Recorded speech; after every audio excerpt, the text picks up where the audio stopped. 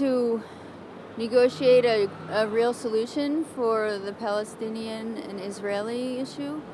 Making Afghanistan a stronger priority in the war that's going on right now. Rebuild friendships, rebuild rapport with other countries, all the things that I think pretty much have been destroyed, in the past 8 years.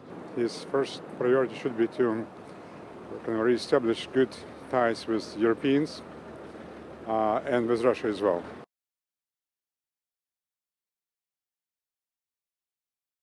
Direct unconditional talks on the presidential level, in my opinion, does give legitimacy to your enemy, and so I would not recommend that he personally engage in such actions, no.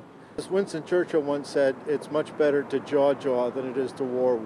I don't think there should be unconditional talks among heads of state for countries that, we believe to be harboring terrorists. I think that we should talk to them because we need to know what's going on in their mind. If you have no clue whatsoever, and if you're not hearing what they have to say, then won't things get even more hostile than what they already are?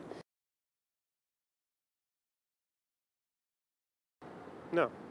I think we have a sovereign right because we're stronger than everybody else. I think there should be a nuclear ban, but it's not going to happen. As we feel we have a right to defend ourselves, I think they think the same way. If some country has got a dictator who is basically threatening to blow up, say, Israel, then I think it's a problem if they have a nuclear weapon.